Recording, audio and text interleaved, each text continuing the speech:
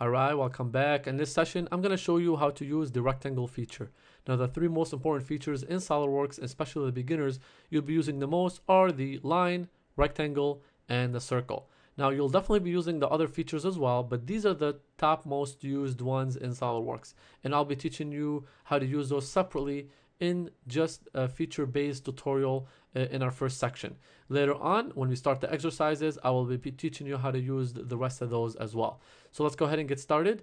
If you go over here under rectangle, the first option you will see is corner rectangle.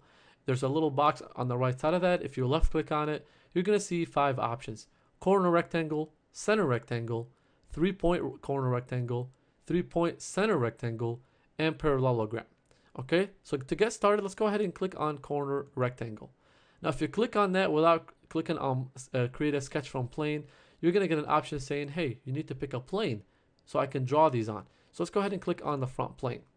Okay, once we do so, you'll also have the option to switch to any of those 5 options that I showed you over here. Okay, for the first one, we're going to go to corner rectangle. What corner rectangle is you start out from one end and then end it on another. That's what those little 2 points. So always look at these diagrams. They will help you identify what each of those does. Okay, the next one is a center rectangle. You start with a point at the center and it expands to a corner. And it will leave center lines in the middle. So some of these features will leave center lines in the middle of them. Okay, this one is a 3-point rectangle. You're basically selecting 3 points of the 3 corners of the rectangle, and that's how you draw it. The third one is that you start out with a center. You'll go to the midpoint of one of the ends and then to a corner. Okay, so that's the third one. And then in the parallelogram, you go from one point to the next. And then the third one is creating the parallelogram to the third corner. Okay, so let's go ahead and get started. I'm going to click on the view over here and click on normal 2 so I can see my front plane a little bit better. And let's create the first rectangle. So I'm going to click on my origin. And then as you can see, as you start expanding, you're going to see an X and Y. X means you're going to the right and left. So if you don't know which X is, if you come over here to the bottom right here, you're going to see an X over here in red and a Y on top. Okay, so that's what X is. If you go from one direction to the next, it's not going to change from a plus to a minus or anything like this. SolidWorks will keep them looking on the right side of your mouse like that. But if you do go down here, you will see that they do change to a negative over here. But while you're creating the box, expanding and retracting the box, SolidWorks will keep them in a positive direction, because there's no such thing as negative length when you're creating anything. It's going to stay positive, but here SolidWorks will just let you know that you're at the negative side of the origin. That's all that is. That's all this negative indicates. Okay, so say I want a 4-inch in X and 2-inch in Y. Well, I'm just going to be basically estimate it to be right here and then left click on it. As you can see, it creates those 4 little green boxes, which mean this is the 2 vertical lines and 2 horizontal lines, 2 vertical lines and 2 horizontal lines. And then this one just means that it's coincidental to the origin. Okay, now if I want to basically make sure that those lines are all parallel to each other and the exact length, I'm going to have to actually click on OK. And then what I'll do is either click on this line right here, and then you can change it. You can actually change it if you want it parallel to anything. You're not going to be able to change anything from here, because when you click on this, this is going to be all one aspect. So what you would do is click on OK, and then go to Smart Dimension, and then click on any of these lines. So if click on this line right here, and then let go, then you'll get this modified box. Now I'm going to go through Smart Dimensioning a little bit later, but for example, in this aspect, you will see this appear and an option over here to change this. So you can either change it by going up and down. This is going to be, it's going to change both sides, because these 2 lines are parallel and these are all one feature, one sketch. You sketch those using all one sketch. So whenever you change one, it's going to affect the rest. Okay, so if you change this, so you can either type in 4.0 and it will change it to 4 inches.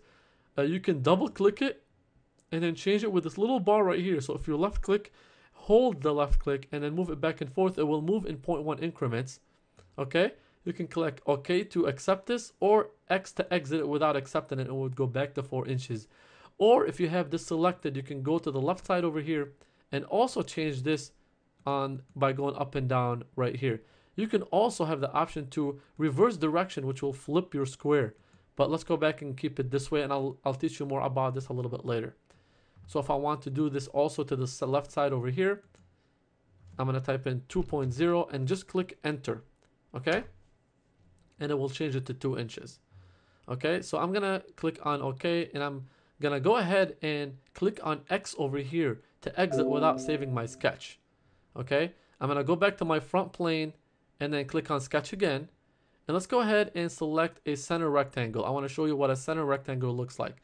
So a center rectangle, if I click on my origin, that's 1 point, and you're gonna see that that was my first and center point. In the next one, I can snap in anywhere I want, and it's going to be my second point. And there you go, that's my second way of creating a rectangle. Now I'm gonna press escape, I'm gonna highlight my rectangle, and then by left clicking on one end over here, and then left clicking on the other end over here, and then hit delete. Okay, so I'm gonna go back over here and go to 3-point corner rectangle, and again this is gonna be 3 corners, so it's gonna select 1 corner, 2 corner, 3 corners. So let's go ahead and do that. 1 corner, 2 corner, and there you go. It gives you that third corner, and you can snap onto that, and it will show you that this sign right here, this means that you're parallel. I'm gonna press escape so you can go and read what that says. If you go over one of those green boxes, it will show both lines that are parallel to each other.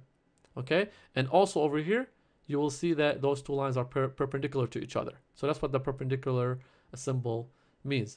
So I'm gonna left click again and highlight everything. I'm gonna hold my left click and then let go over here, delete. Let's go to the 4th box, which is going to be 3-point center rectangle. So the first point is going to be your center, click on that. Second point is going to be one of your the middle of one of your edges, and the third point is going to be your corner. And there's your third way to create a box. Okay, I'm going to press on escape to exit out of my features. I'm going to select this box and delete it. And then the last way you can create a rectangle, or it's really a parallelogram, is selecting 3 corners as well. So first corner, second corner, and you can see that third corner is you definitely don't want it to be straight up, otherwise you'd be creating a rectangle. So this is going to be a parallelogram. So example, I can let go over here, and there you go. So if I press escape, you're going to notice that these 2 lines are parallel and these 2 lines are parallel, and that's what a parallelogram is. Okay, so I'm going to click on X over here to not save anything, and then click on discard changes and exit. So there you go, you just learned how to use the rectangle feature. Now the last thing that you've used is that last option. So if you actually go over here and click on this, it's going to start you using that last option that you selected, which is a parallelogram. So make sure when you're done, or the last option is always the corner option, corner rectangle options. Otherwise it's going to start you as a parallelogram at all times. So the last feature that you always use will be the main feature to use next time. So if you're using the same feature always all the time, you know, all you have to do is come over here and click on it. Otherwise, whatever last feature you used over here is going to be the main feature that will be saved for you over here to use. So just a heads up, and remember that in case you come over here and you want to create a corner rectangle after you created a parallelogram, you have to actually go back over here and select corner rectangle. And there you go. This concludes this session of how to use the corner rectangle feature.